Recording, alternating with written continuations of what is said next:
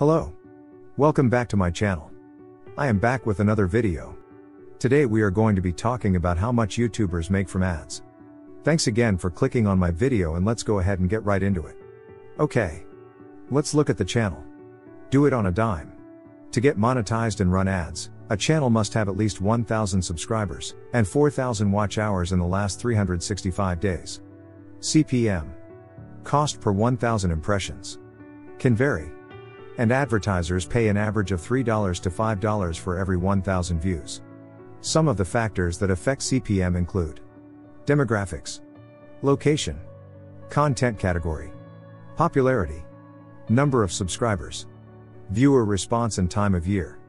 YouTube will also take 45% of your ad revenue, so this leaves the YouTuber with approximately $2 for every 1,000 views.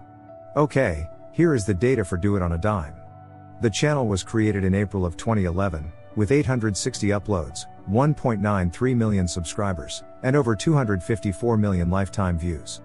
Now let's go ahead and look at video views. According to Social Blade, the channel had just over 3 million views for the last 30 days.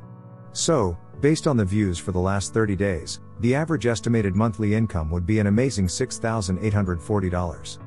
And the average estimated yearly income would work out to be a very impressive $82,078.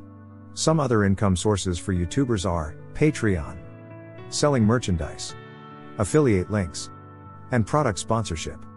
Now let's take a look at new subscribers. In the last 30 days, the channel has gained a very impressive 10,000 new subs. Here are the future subscription projections for the next 3 years.